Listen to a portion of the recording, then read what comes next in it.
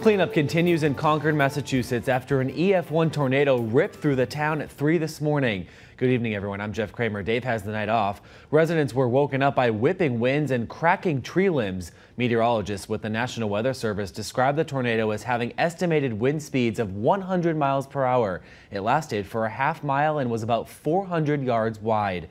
For people in western Massachusetts, the tornado hitting so close to home is a wake-up call for many. Tonight, we're looking at the best way to give your family ample warning in case a tornado strikes again. Western Mass News reporter Seena Sleem is live in East Longmeadow. And Seena, how can we be one step ahead of these natural disasters? Good evening, Jeff. Well, nowadays everyone has a phone, so why not use your phone as a safety device? Well, the great thing about it too is that even if you're sleeping, you can still get alerts. I've never heard anything that loud in my whole life. Everyone's on vacation, so it's just me at home.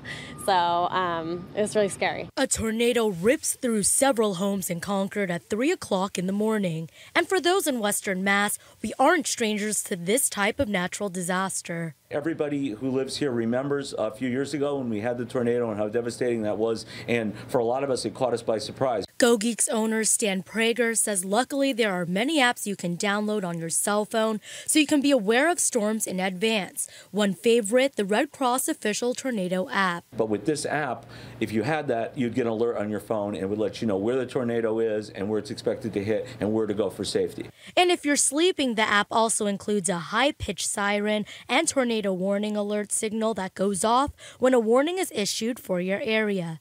Another free app that could better prepare you is NOAA. Any kind of weather anomaly that could potentially threaten your life or threaten your property, you're going to get a warning from NOAA. So that's another good app to have that's also free. He says technology has come a long way, and in this instance, it could be the difference between life and death. I think the technology that gives us this kind of warning, I mean, if you think about how many lives could be saved, since everyone pretty much has a smartphone today. As for resident Kendall Baldwin, he says the app would certainly make him feel safer. I think it's a great idea to keep people aware of what's going on at all times of the day and all times of the night, because you never know what can happen, what Mother Nature can bring to you. For first warning coverage, you can also download our app, that's Western Mass News, and we will give you updates and alerts if there's any severe weather or issue or a tornado alert. You can also get live coverage of any severe weather, so make sure to download that tonight. Live in East Longmeadow, I'm Seena Sleem for Western Mass News. Back to you, Jeff.